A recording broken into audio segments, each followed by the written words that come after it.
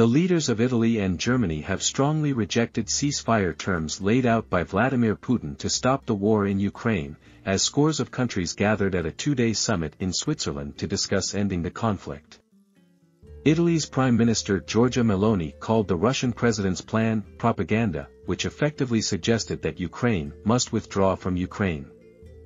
German Chancellor Olaf Scholz dismissed it as a dictatorial peace. A draft declaration issued at the summit reaffirms Ukraine's territorial integrity and unambiguously rejects any nuclear threat against the country. The document, due to be formally adopted on Sunday, also states that the safe transit of commercial shipping in the Black and Azov Seas is vital for global food security. On Friday, Mr. Putin claimed he would agree to a ceasefire if Ukraine withdrew troops from 4 regions which Russia partially occupies and claims to have annexed. Andriy Yermak, chief of staff to Ukraine President Volodymyr Zelenskyy, told the BBC at the Swiss summit that there would be no compromise on independence, sovereignty or territorial integrity. Mr. Putin revealed his terms ahead of the two-day summit on peace in Ukraine, which is aimed at discussing the basic principles for ending the war. More than 90 countries and global institutions are attending the event. It is the biggest gathering for Ukraine since the full-scale invasion. But Russia was not invited, and China, a key ally of Russia, is not attending, so expectations of significant progress at this stage are low. Commenting on Mr. Putin's proposal, Ms. Meloni said, "It doesn't seem particularly effective to me as a negotiation proposal to tell Ukraine that it must withdraw from Ukraine." Britain's Prime Minister Rishi Sunak accused the Russian president of spinning a phony narrative about his willingness to negotiate.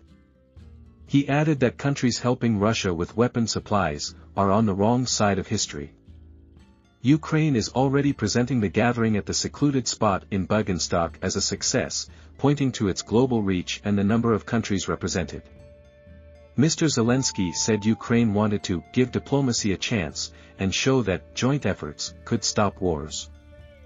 "I believe that we will witness history being made here at the summit. May a just peace be established as soon as possible," he said. His aide Mr. Yermak, an influential figure in Ukrainian politics, brushed aside the absence of China, and suggested that when a joint plan for peace talks is ready it could be presented to Russia. "We think that can happen at the second summit at the level of leaders," he said. Mr. Putin has already ruled out any kind of peace process on Ukraine's terms. The 4 Ukrainian regions he wants Ukraine to withdraw from are only partially occupied by Russia, which claims to have annexed them in 2022. The voting process held then was denounced in Ukraine and the West as a sham. European Commission Chief Ursula von der Leyen said that freezing the conflict today with foreign troops occupying Ukrainian land is not an answer. "In fact, it is a recipe for future wars of aggression," she said. Mr. Putin's terms for a ceasefire were branded offensive to common sense by Ukraine.